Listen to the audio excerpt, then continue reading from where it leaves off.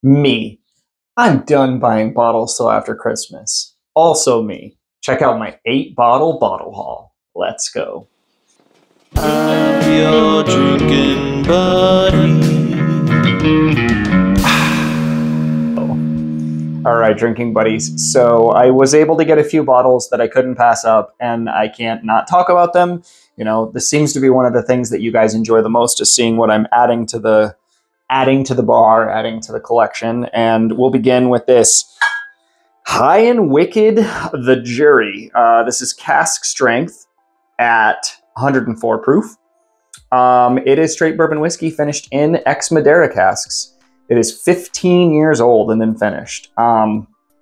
It is a mash bill of 84% corn, 8% rye, and 8% malted barley, which pretty much means it's Dickel. And normally, you guys know I'm not an enormous Dickel guy, but apparently if you age it for 15 years and put it in an ex-Madeira cask, I'm going to love it because this is fantastic. We did a Your Drinking Buddy event over at Nana's Kitchen, and he set up a double-blind flight for us. We had no idea what we were drinking, and this was the crowd favorite. Everyone really liked this one, and so I had to get one.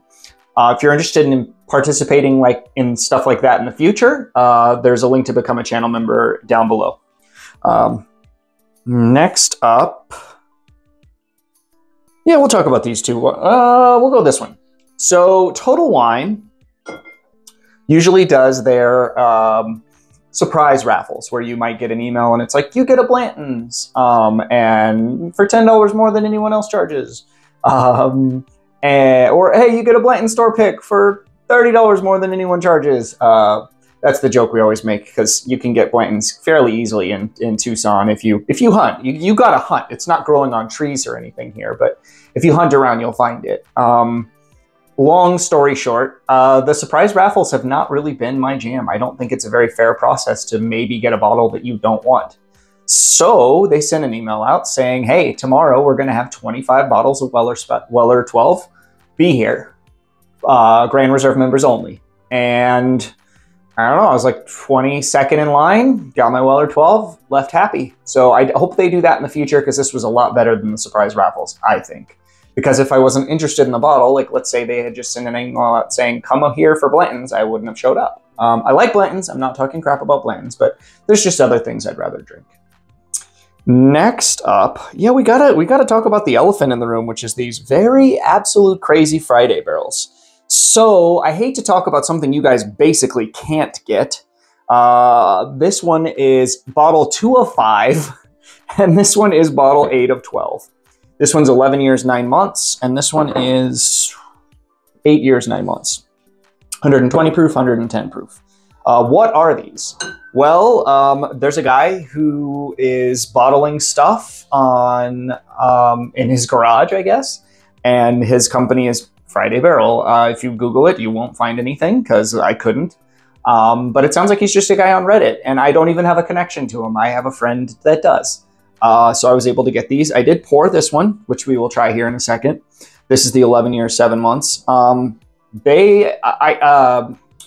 friend here, Nick, he gave me a sample of a previous batch, and it was so good. I really liked it. So I jumped on getting these. I really am looking forward to trying them. And this one is just so dark and opaque. I was a little worried that it was even possibly oxidized, because it's so dark in color.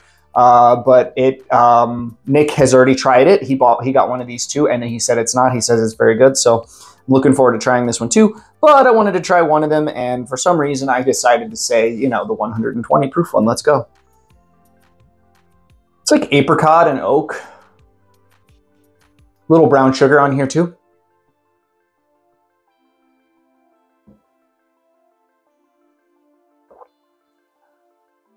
Oh yeah. That is tasty. It's proofy. It's punching me in the face with proof, but it's peachy. It's brown sugar, bourbon, vanilla, little oak presence. Great mouthfeel. Very nice mouthfeel on it. Definitely giving me like uncut vibes, where you're getting that nice mouthfeel.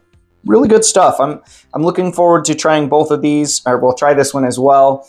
And yeah, like I said, if you try to hunt these guys, you probably can't get them. But I think it's something cool that this guy is doing, so that's why I decided to highlight in this bottle haul. So we have 2 here, and then we have a little bit of a weird one. I got a twins of Elmer. Now these came from one of you, a good friend of the channel, really wanted one of my bottles, despite the fact that, you know, I needed to use it for a video. So he let me use it for a video and traded these.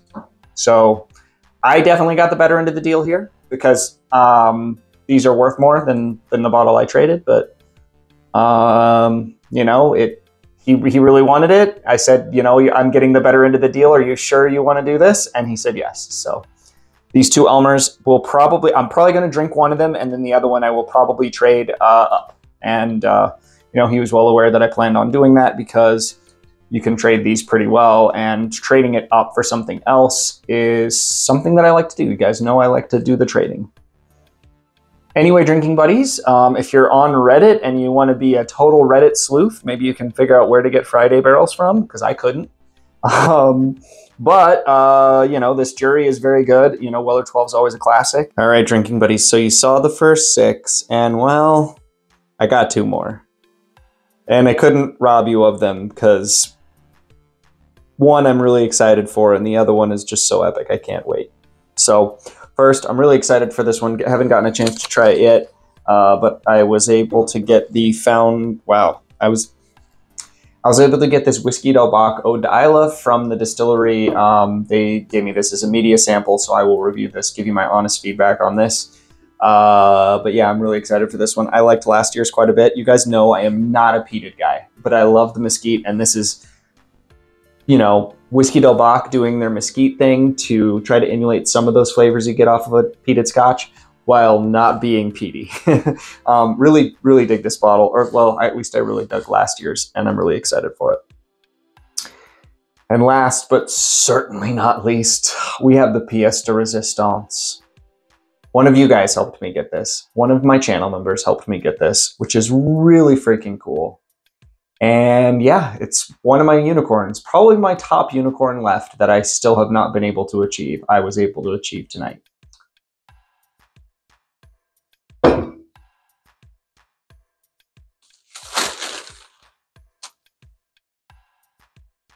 GTS 2023. 135 proof. I cannot friggin' wait to try this. I would be popping it right now. Normally my rule is if I get a special bottle, I have to pop it that night. I don't want a special bottle to sit in my closet, collect dust, and I get in a car accident and die tomorrow. If I get a special bottle, I want to drink it. But I want to pop this with Dwayne because I did promise him a George T. Stagg flight. He doesn't know that yet, but I promised him a really cool flight. Anyway, long story short, I would pop it tonight, but I have a really bad headache. So that's the main reason I'm not popping it tonight. Anyway, drinking buddies, this has been really fun. I don't know how I am this lucky to have great people in my life that are able to do this for me. I don't know how I'm able to have great distilleries like Whiskey Del Bach who are willing to take a chance on me and send me a bottle review. Man, it's just great to be, you know, this blessed. And I thank all of you for this because I would not be here if you guys didn't like the videos, if you guys didn't subscribe to my channel. I wouldn't be here. So just keep in mind that you're helping this happen for me. And, you know, I can try this and tell you if you should be hunting for it or spending, you know, a lot of money on it. I can tell you if this is something you should be buying. Anyway, drinking buddies, thank you so much for watching. We'll see you in the next one.